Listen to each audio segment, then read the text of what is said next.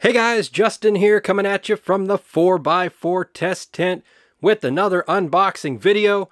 We got another banger from Grandmaster LEDs. This is the 4x4 version of the Tent Ultimate. And you guys have already seen the 5x5. Now you're going to see the 4x4. Let's get into it. All right, there we are. Got it all hooked up and ready to go. Let's take a quick look at the light itself here. As you can see, it covers the entire 4x4. Wall-to-wall coverage.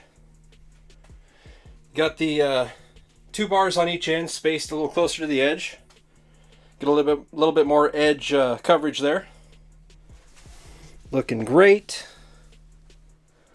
Wow. Yeah, look at that thing, man. That is killing the game. Hell yeah. Driver is a little bit smaller than some of the other Grandmaster LED lights, so that's nice to see. This thing's actually super light. It was really nice to put together because it wasn't as big as the 5x5 version too. So that's pretty killer too. For real, because putting that 5x5, that thing was a bear to put together. This is a much better experience for me personally anyway.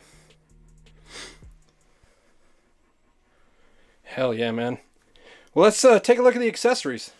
All right, when you get your light and open it up, it's actually packed extremely well. I don't see any way that this light could really get damaged in shipping because there is so much packing in it. It's packed incredibly well. So really good on that. And it's also a pretty small box too, and being light, it's not as likely to get damaged by UPS because they love to put holes in big heavy boxes. I think they do it on purpose because they're angry because it's a big heavy box. But that's just my theory. But yeah, there we go. Grandmaster level show. Always one of those in there. Check that out. We've got the accessory bag here. I've already used the hanging kit. Really nice hanging kit to hang it up there. Then we've got the rope ratchets. Of course, the metal gear on the rope ratchets. You got some wire ties. And then, of course, the phone cord, RJ45 for the old school phone cord, for the daisy chain and whatnot, or controller, I guess. Probably daisy chain more than likely. I don't know if does this one work with the controller? I'm gonna have to ask GML on that one. I'm sure he'll watch this and he'll probably say it in the comments if it works or not with one of the controllers.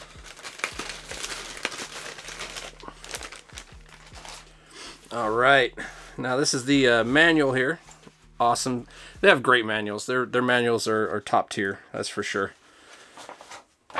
Got a lot of info about the light and some other great info there. If I can get that in there for you. If you want to pause and read that, feel free. We're just going to kind of go through it pretty quickly here. Spectrum. The light itself. Safety warnings on this page, we'll completely ignore that. Actually, look at this. Let's see. We got controller. Look at that. We don't even have to have GML comment because it says right here in the manual. I told you, these guys have good manuals, man. They actually tell you things about the light instead of just like some weird pictures and maybe a couple words. So yeah, controller sold separately. You can use a controller with it. Here's all your signal inputs for everything. If you need that, if you happen to lose your manual, there you go. Some more info about the light. It weighs 37 pounds, including driver box. I told you, it's pretty light. Most of the GML lights are like the Borg and whatnot are like 50 plus pounds. All right, so it tells you how to put it together. Take the frames out of the box. Take the accessories out of their bags, and then you just line up the 2 main bars, and you snap the bars right in. There's no screwing or anything. The bars snap right in. Super easy assembly. Then you throw the wire hangers on there, throw the rope ratchets on there, and you're good to go. Good to go. Oh yeah, you got to latch this thing too. Forgot about that. That's on the middle 2 bars, and then that's where you hang the driver, or have the driver sit. And it actually attaches on there as well. There we go. That's going to tell you about the driver, attaching the driver, attach the cables, and then you are good to go. Look at that. Notes, in case you want to write some notes. And a big fatty logo. Look at that. I love their logo. I need to get a banner for the grow room here. But yeah, let's get some readings, man. I think I may have forgotten to check the height, so if you see this clip, it means I did forget and I'm adding it in later. But there's 25 inches off the deck, which gives us a 24-inch canopy because the sensors are about 1 inch. All right, we are set up and ready to go. Look at this bad boy, man. I'm telling you. Like I said, it just clips in. Like you just hit these little clips. They clip right in. You plug the bar into the other bar here into the fixture. Everything's plug and play. Excellent quality. Everything fit perfectly. Super killer. Hell yeah. Let's get this down to minimum here. Oh, that was below minimum. All right. Let's kick the par meter on. There we go. And take some readings. So it looks like we are looking at 76 watts. And we're right about at the seedling and clone area. Let me lift it up just a little bit.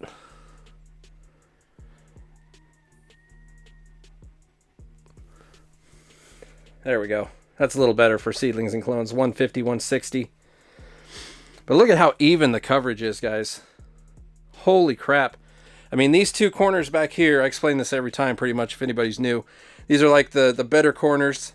They have full reflection. That one's just got a little portal over there that kind of messes it up.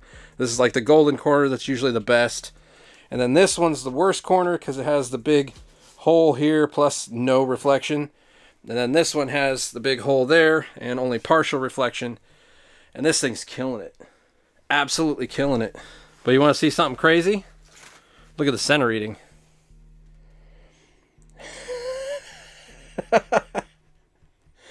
Friggin' 20 par. 20 par off or less. This light is, in my opinion, the most even light on the market today as far as coverage goes. In a 4x4 tent, that's what they designed these lights to do. The Tent Ultimate lights, the 4x4 and the 5x5, were designed to be the most even coverage light on the market, hands down. And they accomplished it 100%. You can even get it even more fine-tuned if you want to drop it down to like 12 inches. And then you can get even more even coverage. But you can see how even the coverage is at 24 inches. And I prefer to have a little bit more grow space because sometimes in flower, you know, the plants will really shoot up. Maybe you don't go in there for a day or two because you water every other day. Your plants could grow 6 inches in those 2 days. So I don't know how about having a 12-inch canopy, but you can do it if you want to. Some people do. Some people do. I prefer a little bit higher. Speaking of higher, let's go a little bit higher. Let's go to veg, which I like to be around 350. For veg, 350 to 400. Right about there, actually. So that's going to be, where are we at on the knob? About 40% on the knob. And that's going to hit us at 368 to 380 in the back. 334, 308 in the front. Center reading, here we go. Check this out. 417. Damn, son. Killer, man. Barely any difference. And that's at 24 inches. Let's go ahead and kick it up. Go for flower. Now for me, flower starts at 600. That's pretty much the base. Whoa, we went super fast there. It's pretty much where the base of flower. Anything below 600, I've never really been happy or quite happy with the quality. As far as like the nug density and whatnot. So let's say around 600 right there. I think that's going to be good. Steady the light a little bit. So we got 612, 630, 506, 550. Center reading. What do you think? 695. We aren't even at 100 par difference yet from the outside to the center. Killing the game, guys. And this is at the base of flower. And we're only at, what, 65% probably? Yeah. This thing is going to be a beast. Absolute beast. And keep in mind, this is at 24 inches. 24 inches off the canopy. Man. Check this out. Let's push it. Here we go. 700. 800. 900. Can we get 1,000? Hell yeah, we can. Can we get 1,100? Oh, blow it open all the way. Let's go. 1,100. There it is, guys. 1,100 in the corners. We got 1122, 1159, 931, and 1018 around there. Light's still swinging a little bit. Holy hell. Let's take a center reading. What do you guys think? You think it'll be 100? You think it'll be a little over 100? You think it'll be 200? A lot of them are 200 or more. Difference from the corner to the center. So let's take a look. And booyah! Look at that. We are barely over 100. Barely over 100. If you take that corner over there, the perfect corner, 1159 to 1267, we're barely over 100 par difference from the very corner to the center. That is awesome, guys. Like I said, most even coverage light on the market. We are at 100% power, maxed out as far as she goes, and we have got incredibly even coverage across the board. Killing the game, guys. Absolutely killing the game. So if you're looking for a light for your 4x4 tent and you want incredible coverage and enough actual photons to blast your plants and grow massive monsters, this is the one, man. This is the one. If you can handle 1100 par, you are going to grow some massive nuggets.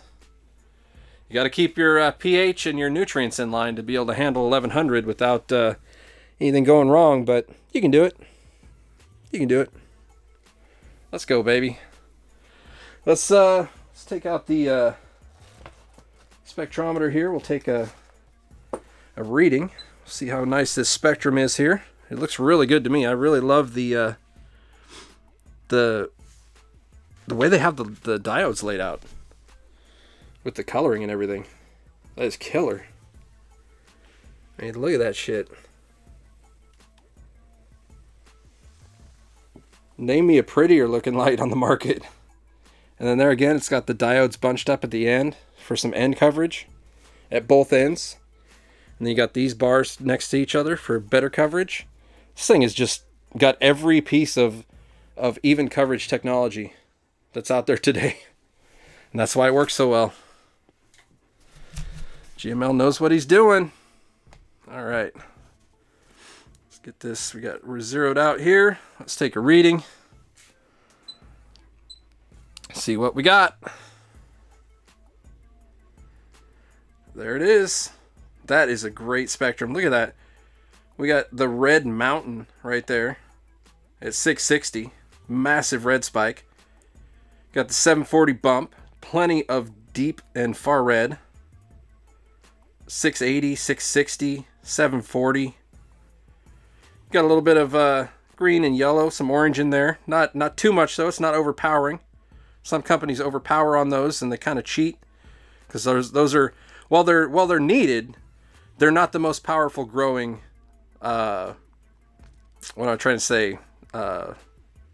Kelvin spectrum. They're not the best. You're looking for red and you're looking for blue. So we got double blue spike as well. Speaking of blue, that's a GML thing. Not very many companies do the double blue spike, so they got you covered on the blue. Really, really good. Killing the game, guys. Killing the game. Man, this thing's killer. Hell yeah. Let's go ahead and let it warm up and take some heat readings, and we'll wrap it up. All right, we are back, and I've let it warm up for about an hour or so. Let's take a look and see what we're looking at here.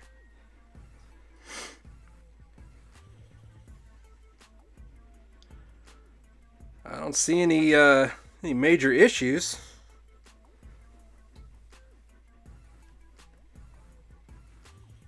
Looks like the hottest is 121.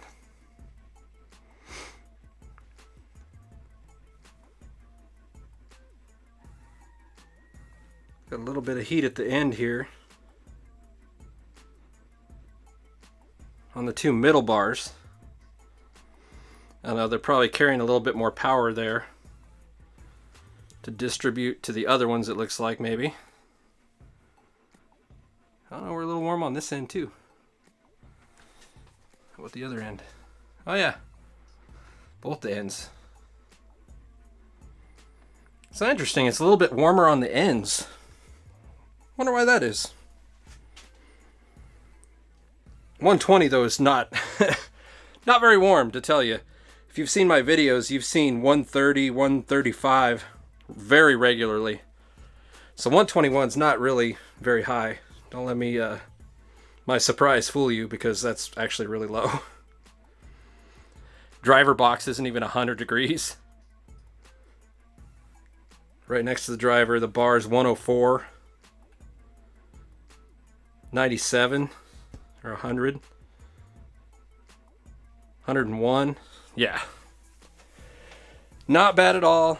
Great, even coverage, and even cooling as well, for the most part. Hell yeah, guys. This thing is a banger. Definitely check it out. We got the discount codes below if you want to pick one up for yourself or learn more about it. Make sure you hit the website down below. Also, more discount codes and everything. And until next time, guys, happy growing.